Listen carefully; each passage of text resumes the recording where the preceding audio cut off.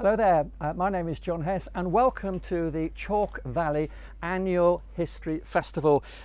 We're on the outskirts of Salisbury in Wiltshire in southern England, and I'm delighted to be joined by the author Paul Lay. His book, Providence Lost, The Rise and Fall of Cromwell's Protectorate. A key and fascinating period of English history. We talk about Charles I. He lost his battle with Parliament, he lost his civil war, he eventually lost his head as well. Indeed. Was it always inevitable that Oliver Cromwell should become England's ruler? Oh, not at all. I think Cromwell is a very unlikely figure to have become England's ruler. This is a man who, for the first 2/3 of his life, barely exists in the records at all. A man who is one of the great cavalry commanders of British history, didn't fight in battle until he was 43. So you can see that this is a figure who really is a very unlikely character to be there. You know, he's a figure from the lower gentry. He's probably the poorest MP in his intake. This is a man who has blood on his shirt because he can't shave properly. A very, very unlikely figure to become. Came from farming stock in the fens? Farming stock, Puritan farming stock. He appears to have had some kind of breakdown. I've always considered him probably to be something of a depressive. He's a man of great mood swings, I think, a man of violent utterances. So was he likeable? Well, I don't know. I mean, we can never really know. I mean, he's a man who's bold, he's ruthless, as any Irish person will tell you. But I think there's also a lot you can see from his relationship with his wife and his daughters, which is very close, which is very profound. There's an emphasis on education, on female education, as there often is among Puritans. So he's a mass of contradictions, but perhaps what makes him so fascinating really is that he's very evasive. One can't really know Cromwell, and so people tend to project their ideas onto him. So, for example, you know, he's a hero of the left to some extent because he's a Republican, or he's considered a Republican, although I think there are caveats about how Republican he actually is. But then he's also a hero of the right because he's a nationalist, he's an English exceptionalist, he's a great parliamentarian. So he's a man who's all things to all men. Or so he's seen as a hero on either side of the political fence. So, and a villain. Yeah. So is he more? I mean, as a military man, is he more like a General Jaruzelski figure from Poland, or is he more a Che Guevara? Where would you go? Well, yes. I mean, whether Jaruzelski, it's very, very difficult to think of someone who is analogous. The person I think who's most analogous to it, I'm being a bit mischievous here, but I think you could afford it's to be correct. It's Margaret Thatcher. Oh. If you look at their shared characteristics, both are from Fenland, both are not exactly keen on monarchy, but are hardly Republican, great parliamentarians, both belligerent. Both have a difficulty with the Irish. Both are really philo-Semitic. Cromwell is the person who readmits Jews into Britain, and Margaret Thatcher had a very close relationship with Jewish colleagues. And I think also they both felt in the end that the country let them down, I think, in the sense that there's a famous quote about Margaret Thatcher, that she tried to create a country in the image of her father, Alderman Roberts, who was very much a Puritan figure, but she created one in the image of her son. And I think that's very similar to the way Cromwell tried to have this profoundly moral reformation and produce this godly place. And what did we end up with? The Merry Monarch. Yeah, but it strikes me that these days, when you mention Oliver Cromwell, people think, no, you've got that wrong, don't you mean Thomas Cromwell? And we've seen this kind of mushrooming of coverage of Thomas Cromwell. Why is that? Why is it that Oliver Cromwell doesn't seem to get a good press? Well, I mean, it's whether he gets any press at all is the thing. I mean, obviously, you know, the Thomas Cromwell aspect is due to Hilary Mansell's great success, and I've got nothing wrong with that, because it feeds into this mania and obsession with the Tudors. So it's another figure who connects us to Henry VIII and Anne Boleyn and everything else. So there's a success. Incidentally, of course, the Cromwell name is inherited from Thomas Cromwell, because his family worked for him and took his name. And it gives you some sense of just how Puritan they were, because they kept that name even after Thomas Cromwell's fall. So that's an aspect of that. But I think we have a problem with the 17th century in general.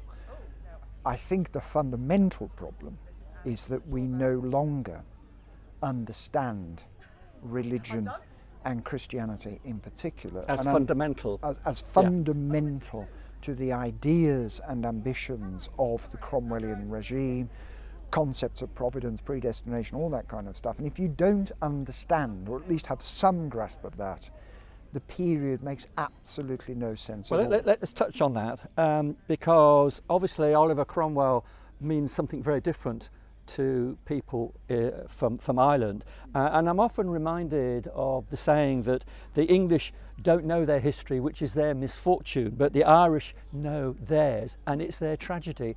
So how do you explain Oliver Cromwell to an Irish audience? With great difficulty.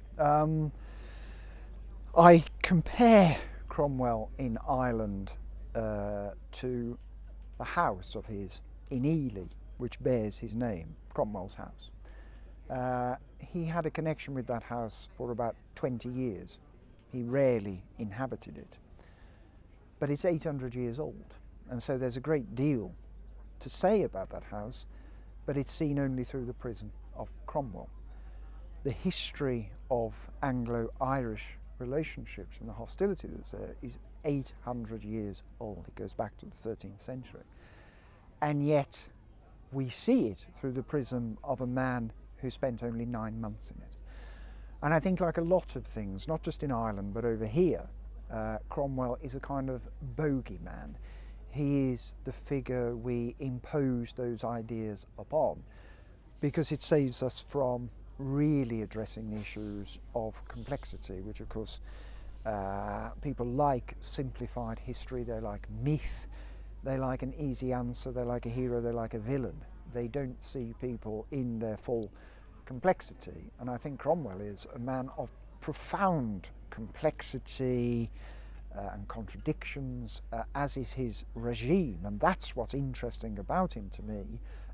Whereas on both sides of the Irish Sea, he is just a kind of cipher for whatever people wish to see him there. And of course Ireland is a relatively young country, although it's an ancient culture.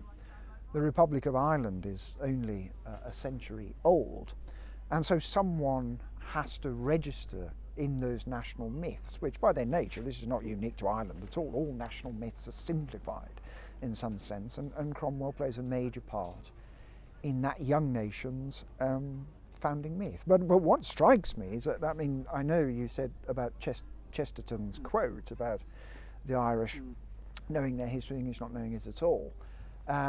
Actually, what the book has revealed to me is that the Irish are actually just as ignorant of their history as the British are, and that has come as a surprise, certainly of the mid-17th century. Well, I'll tell you what, one of the surprises from your book, in terms of things, I didn't know that, turn another page, I didn't know that. Let's start first of all with the great adventure to take back basically what is Latin America from the Spanish and the Spanish West Indies.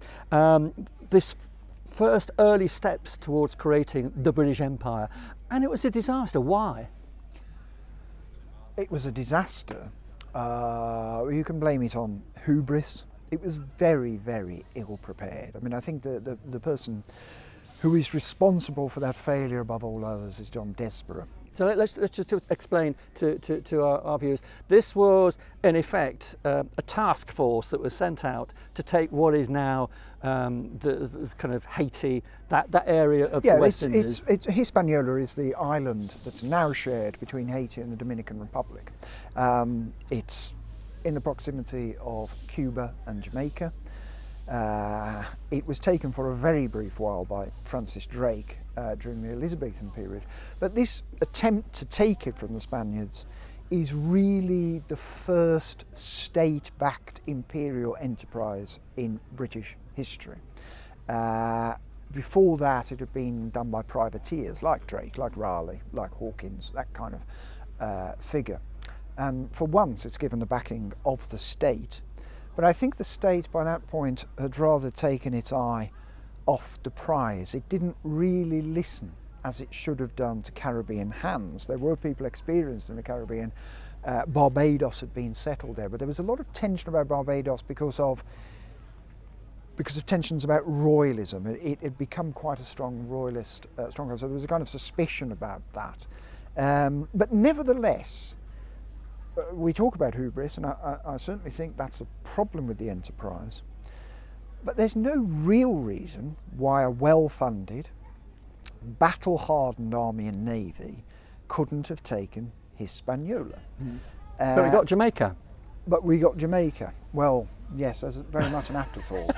But Jamaica proved to be very, very important. It's one of the great ironies, of course, that this place that became a charnel house of slavery, appalling brutality, was founded by men who preached the ideas of liberty in their own land. There's a great irony there. And no doubt they would have done exactly the same had they taken Hispaniola as well. Let's get on to the royal politics in this now. I mean, anyone who has kind of walked on their way to Westminster will see that very impressive statue of Oliver Cromwell looking straight across the road to that tiny bust of his nemesis Charles I. Why is Cromwell so fundamental to the development of parliamentary democracy as we know it now? Or isn't he? I think he is. I think he is important. He is the person who stands up for Parliament, at least in abstraction. I mean, I say about Cromwell that he's a parliamentarian, a serial parliamentarian. I think his desire for the rule of Parliament is real, but the parliaments that he constructs, whether that's the bare bones Parliament or his two Protectorate parliaments, always disappoint him. Yeah, but why did that happen? Because basically what happened, we had a military dictatorship with kind of regions run by the military. Ultimately, yeah. I think, you know, the fundamental truth is that whatever Cromwell's political ideas, the theology always overruled it. His number one master was not Parliament or the people or anyone else, it was God. And I think that's the real thing that I think the modern mind, modern sensibilities find difficult. And I think you look back, I mean, for example, you mentioned the statue. The statue was funded in the end by Lord Rosebery, a great liberal figure at the end of the 19th century. And Cromwell, and I think we see this in the Cromwell Association that's founded by Isaac Foote, another great liberal from the famous political family, identify him at that point as a man who stands for Parliament against the incursions of the Crown, but it's a secularised version of the figure, and it's not at all an accurate one of the realities of the situation. But it is again another classic example of us imposing the present. But you can understand that, because people absolutely. like to kind of understand and do like to draw parallels. The one parallel I'm interested to get your thoughts on is if people are wanting to understand, you know, Providence and what it was in the mindset of Cromwell and those English Puritans. Surely the nearest we get to it now is an understanding of religious fundamentalism that we see in parts of the world. Were they driven by a fundamental belief that God was on their side and that England was the elect? How did they have that mindset? Well, it's, I mean, the 17th century world, I mean, it's what Keith Thomas, you know, citing Keith Thomas, it hadn't yet had the disenchantment of the world, of secularisation. So the concept of Providence is not unique to Cromwell. The Royalists would have exactly those same beliefs. I think what's heightened among Calvinists in particular, and Puritans being the most kind of extreme kind of that, although even within Puritanism there's a great range of opinions and beliefs and fundamentals, is the idea of predestination. So predestination, fundamental belief to Calvinism, is that your fate, your eternal fate, has been decided before the creation of the world by God. So there is nothing you can do, as you can in Catholicism, where you can be good to people or you can carry out great acts of charity or whatever. That simply doesn't exist in Calvinism. Your fate has been decided. And all you're looking for are signs that you are part of that elect. And the most explicit way in which you can find the hand of God is victory on the battlefield. And that's where the Western design failed, and that's where the Western design fails. And this leads to this breakdown in Cromwell, and no doubt among his followers. You know, what have we done wrong? And you have, I call it, this mindset, a surveillance society of the soul. You are never allowed to rest from pondering what one's fate is. And the kind of the major generals who appointed basically the military to run the districts, they were given also that task, weren't they? Yes, I mean, they did it in, you know, again, we have this range of people. Some of them were pretty pragmatic in dealing with the local gentry families, the landed people who were seen as the natural rulers of these districts. So many people were pragmatic. There were people like Charles Worsley, the Major General, who literally drove himself into an early grave through his attempts at reformation. That was in the Cheshire, North Staffordshire, and Manchester, Lancashire area. So, you know, you again have a range of figures, none of whom are especially successful. You know, it's a very difficult thing. The English people, by and large, are not a very puritanical culture. You know, it's very difficult to close down racing or gambling or betting or pubs or whatever. And it's a thankless task. And when you try to do that, you take your eye off the ball of the things that people expect a government to deliver. But that's many people's image of it. Of him, isn't it? He's seen as a killjoy, he's seen as kind of dour, very earnest. Yeah. I didn't expect him to be indecisive, which is one of the themes in your book. Militarily, he's not indecisive. He's incredibly bold. Politically, he is. And I think that's because of this religious element of seeking. You know, it's very simple on a battlefield. You go out and you win. It's a very black and white thing. Dealing with a range of views, of people, of having beliefs and having to compromise, be pragmatic, is rather more difficult and rather more challenging, and that's true of any politician. And I think Cromwell is not, he has an authoritarian streak, but I don't think by nature he's especially authoritarian when it comes to politics. He's quite collegiate. He has a group of people around him, many of whom are family members, literally with people like Henry Cromwell. But also, you know, brother-in-laws like John Desborough. I mean, I think when he dies, the commanders of the army are his brother-in-law. His son rules Ireland. I mean, you know, it's a very, very small family group, which actually parallels a kind of dynasty. Well, let's go on to the end game, because one of the other things that surprised me was Hampton Court. So towards the end, there is the build-up towards how are we, what sort of governance are we going to have? There's the issue of the succession, because he's not very well. Richard, his son, is lined up, which kind of ends in tears as well. But what surprises me is parliamentarians come to Oliver Cromwell, the Lord Protector, and say, will he be king?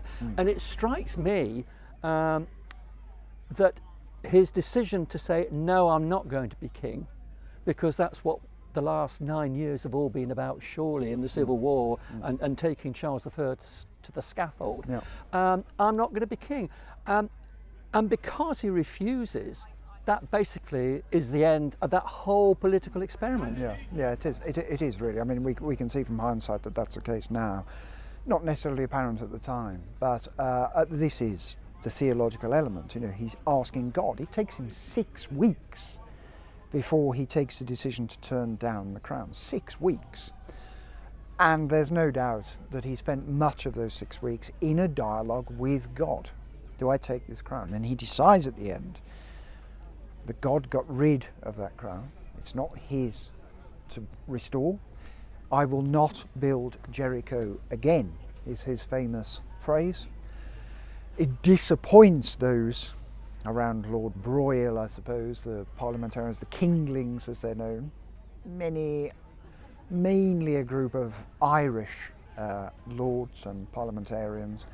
And from then on, it unravels, because the succession is not decided. So when Cromwell dies on the 3rd of September 1658 in this great storm, John Thurlow, his spy master, reports that the succession should go to Richard, who has neither the support of the army nor particular parliament. That's his eldest son.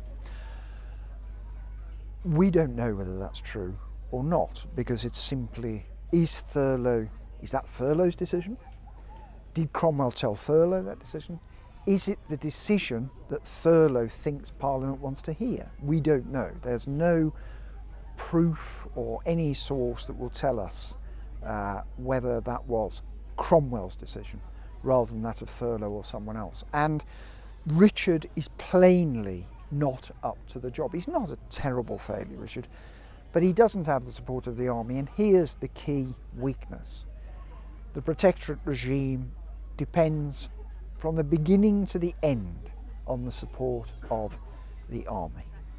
And the British people do not want, ultimately, military rule, particularly when they see the settlement begin to unravel again into what looks like another civil war. You have the religious sects out again. It's all descending into madness, and we were talking about Thomas Hobbes earlier, who comes from this part of the world. His idea of security. This is the most important thing to the people. Thomas Hobbes is a philosopher who is very important. By nature, by disposition, a royalist. He is in fact a mathematics tutor to the young Charles Stuart, the future Charles II. But he makes peace with the protectoral regime and writes his great work Leviathan, which among many things stresses the importance of security. And we may laugh at 17th century ideas or mock them perhaps of security and what people will give up, but think what we have given up in the 21st century when we see a pandemic. People will give up an awful lot if a government can promise security. You know, religious liberty is one thing, and people were rather fearful of what things like religious liberty had actually unleashed. And so after this terrible ordeal of civil war, the uncertainty, the fear of return to civil war or instability, the failure of Cromwell's project to heal and settle the nation, you suddenly have this promise of security in the old form with the restoration of a monarch, Charles II, who's ready to go, rather attractive figure, as a young man, who seems to want to not be vindictive in the settlement and his return, and people buy into that. So was it a shoo-in, really, towards the end? I think towards the end it was. I don't think there was really an alternative. Again, these things aren't inevitable, but there was profound logic to it, certainly, and you know, by and large, it worked. Okay, I'm going to ask you what's next, really, because obviously, as editor of History Today, you must have lots of ideas crossing your desk. But on this, you touched on sources. Is it an easy period to study? In terms of sources, the biggest problem with this period is there is so much. Right. It's not one where you have to struggle to find information. This is a very well documented period. It is a great period, a kind of logorrhea takes place of pamphlets and newsletters and books and all kinds of things, which are all very accessible. So that is not a problem at all. The problem is principally when writing about this period, is one of a kind of editorial process. It's what to leave out. And to focus on the things that matter, to construct, if one's writing narrative history, to construct, a narrative history. So should TV channel controllers should they put Thomas Cromwell to one side and look at Oliver Cromwell? Is it a banker for Netflix? I'd like to think so. I mean, for me, it's the absolutely crucial period in British history, in European history. It has profound global implications. I mean, one can argue that even the United States is a kind of counterfactual. The United States is the place where people like that won. It's where the Baptists, the Methodists, the people, the Puritans in particular, won in the United States, and we became the country where the Royalists won. So if you want to see what Britain would have been like, it's quite useful to look at the United States and see a settlement that's based on the kind of ideas that came to the fore during the Civil Wars, during the Commonwealth, during the Protectorate. Lovely. Well, look, Paul's book, Providence Lost, The Rise and Fall of Cromwell's Protectorate, is out now. It's also in paperback. Paul Lay, thank you very much indeed. My pleasure. Thank you.